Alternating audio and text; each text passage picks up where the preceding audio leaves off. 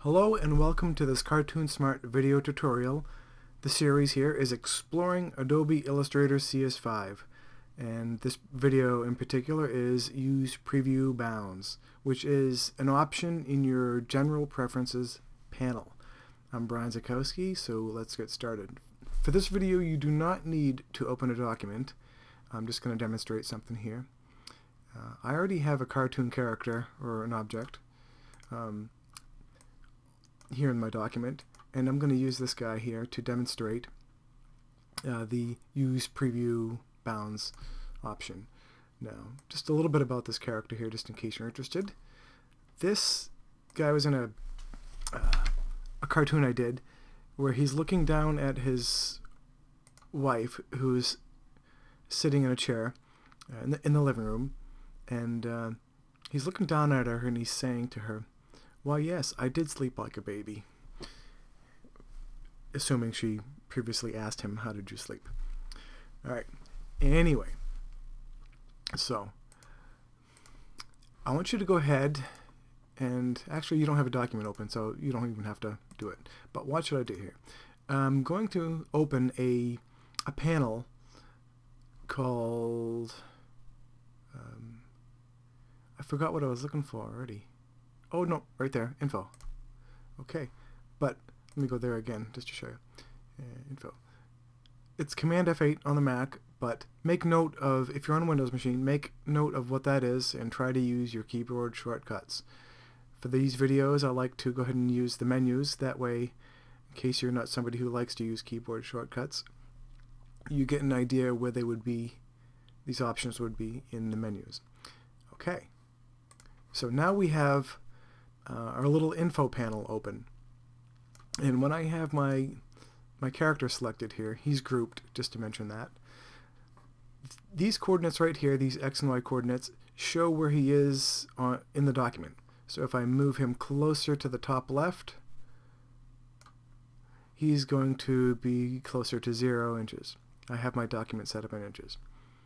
I move him away, that of course gets bigger. If I move him down a little bit more, the Y coordinate gets to be a little bit more.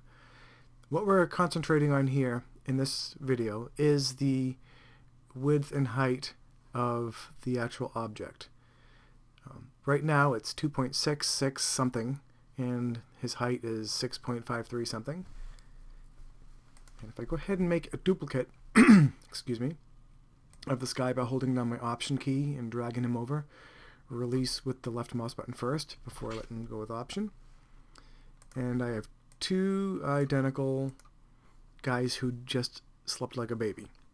Okay, this one, if you'll notice, the width and height here is the same as if I was to click on this guy, so they're identical. But say I want to apply a drop shadow to this guy, and for some reason how big the object is with the drop shadow included is important. For instance, we'll say that's important. So I'm going to go to Effect, and I'm going to go down to Stylize and click on Drop Shadow. Now you might have noticed up here that when I click on Effect, I have Apply Drop Shadow and Drop Shadow already showing right here. That may not be the case on your computer at the moment because I recently applied a drop shadow. So once you've applied an object and you go ahead to the Effect menu again, it's going to show you the most previous effect that you applied in the top two slots. If I was to select Apply Drop Shadow right here, it would apply the same exact drop shadow that I did previously. If I was to select this drop shadow, you notice you have the dot dot dot. That means I'm going to get, I'll just show you, the option to customize the drop shadow. So, but just for this purpose, I'm going to show you, go down to Stylize, over to Drop Shadow, and you will get that same panel as you got when we were right there. Okay, so the actual drop shadow in this case doesn't really matter. Its opacity is 75%, and these factors are fine.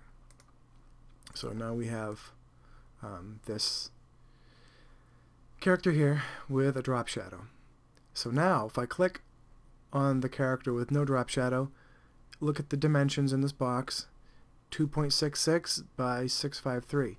Now if I click on the character with the drop shadow, he's 309 and 695 for the height. Yeah.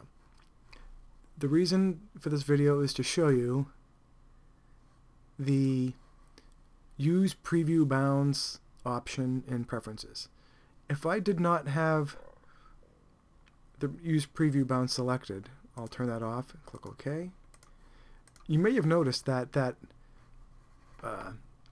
bounds automatically shrunk to the bounds of the outer stroke of the character as opposed to the drop shadow that I put on there. So we'll go back and go back to Preferences, General, Use Preview Bounds.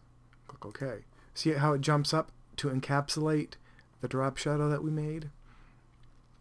That right there explains the option Use Preview Bounds. So that's all there is really to that. I don't know if that would ever be useful to you. It may or may not.